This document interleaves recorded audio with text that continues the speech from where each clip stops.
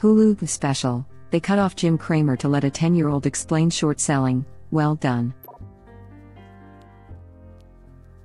Nice try.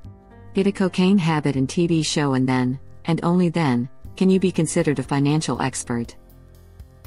I'm halfway there. All I need is the TV show. Well, I certainly have a TV. All we need now is a show. My wife's boyfriend is a magician? Does he make his penis disappear inside your wife a lot? I've seen that trick 1,000 times and still don't understand how he does it. Let the boy watch. Powerful thrusts edit, for the uninitiated, YouTube link. He must learn as I learned from my father. It's magic, and lube from the tears of paper hands. For my next trick, the disappearing salami. I'm going to need your wife to be the assistant. Update, my first award. Thank you so much. My father was a magician. The greatest trick he ever pulled was a disappearing act. SIGs are just tiny wands that cast cancer spells. Mine tried to saw me in half. I show a lot, but when I do I get arrested. I'll have a Coke, please. Looks like they found someone to replace Jim Cramer's Mad Money show. He's more entertaining. And my kids wouldn't make me change the channel if he's on. We might be onto something. He did already take over Cramer's segment on this show. Jimmy better watch out. I'd start watching if this happened. Smiley face. Man, Cramer's hand movements give me anxiety. Every Jim Cramer interview is a sniffle fest. You got to keep the Coke in your nose somehow.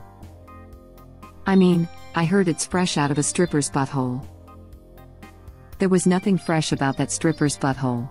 That's not how he likes it. Was her name Persephone but smelled like she was one of Poseidon's children who lived in the deep seas? Wow, smiley face. Yeah, that mixture of mannerism and lack of normal motor control is uncanny valley type of crap. He literally looks like an AI computer program generating his movements. As someone who did some AI/ML eons ago, I find this offensive. I'm doing machine learning ATM at uni software ang. I don't know pal, anything I've made always feels pretty effing cursed, always just broken enough for me to feel bad, especially that chatbot that one time. You find me offensive? I find you offensive. Hess, what an deep fake of a gross capitalist would be. Ruffle. Misguided parents and therapists have tried to make autistic children give up their stims, like hand flapping, through applied behavioral analysis, thinking that will make them less autistic. The result is usually that the kids become even more awkward and uncomfortable, since autism isn't something you grow out of. But did Jim Cramer attempt to do the opposite, force himself to become more autistic so he could keep up with us? I'm surprised they didn't blur out deep effing value. ABA industry is worth $2 billion a year in the US. Hate to be a bear, but if any of the largest providers ever get publicly listed, I'd go into debt buying puts on them. They don't even require licensing in every state for the practitioners. Seeing as it was promoted by one of the guys who helped invent conversion therapy, I'm thinking ABA's days are numbered. I'm a therapist for people with autism and other differences. I absolutely hate and oppose ABA. For a much more respectful, meaningful and effective intervention for autism, I cannot recommend deer/floor time enough. Please let us steer the field away from ABA altogether, as it's literally been described as traumatic by individuals who have gone through it.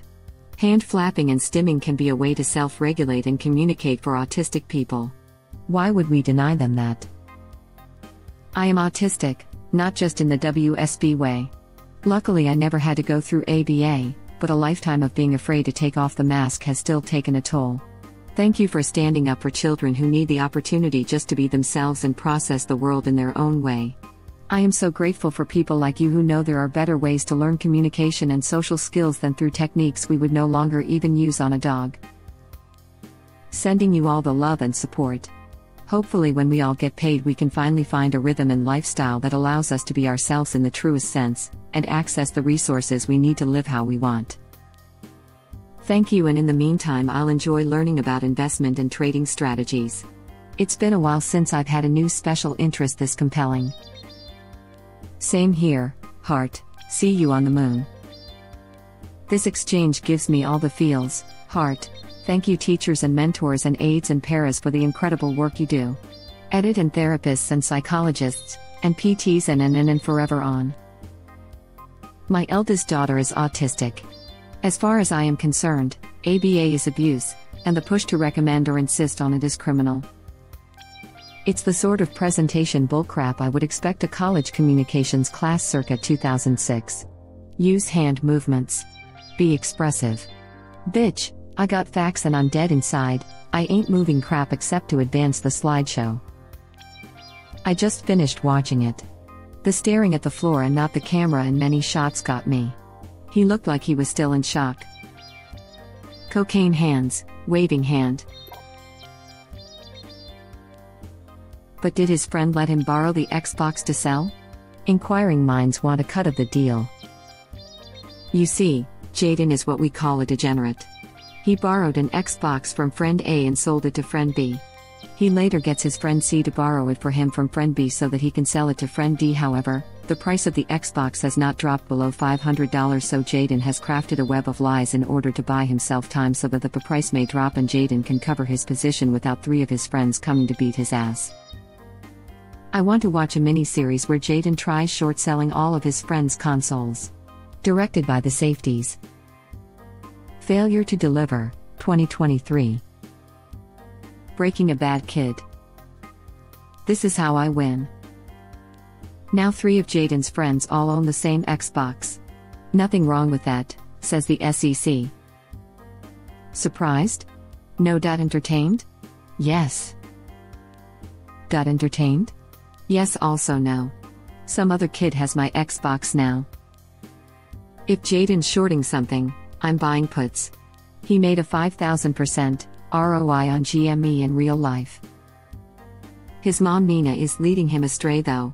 I have to train him to let him know you can't just buy anything, you have to read the charts. Here we'll buy anything, because stonks go up. Wait, really, the 10 yo in the video did? Story? Web link. He literally sold the day it peaked at ATH, laughing out loud, what a Chad. LOL. That kid has already won more at life than 90% of the retards here will in their entire existence. That's not fair. Very likely true, laughing my butt off-o. Someone needs to mod that kid. Also, paper-handed though, man shrugging. He saved $1,000 for future investment. He might still be in the fight. I don't blame him, kids don't need to fight the battle with us. If they're smart enough to make money by paper handing, that's still pretty freaking cool. Everyone else though, keep holding. Lost me at the C part, sorry I can only count to B. Reminds me of the assassin that got paid $1 million, which he then outsourced it to another assassin for $500,000. He then outsourced it to another assassin for a lower price, and this continued 5 times, until the last assassin looked at the low amount he was getting and didn't find the price attractive enough, so he went up to the target and asked him if he could pretend to be dead so he could split the money with him. The target refused, and this whole thing got unraveled from one assassin to the previous assassin and so on and so forth until all 5 assassins got caught laughing out loud. I'm probably misremembering specific details, but basically that's the gist of the story. Was this in China?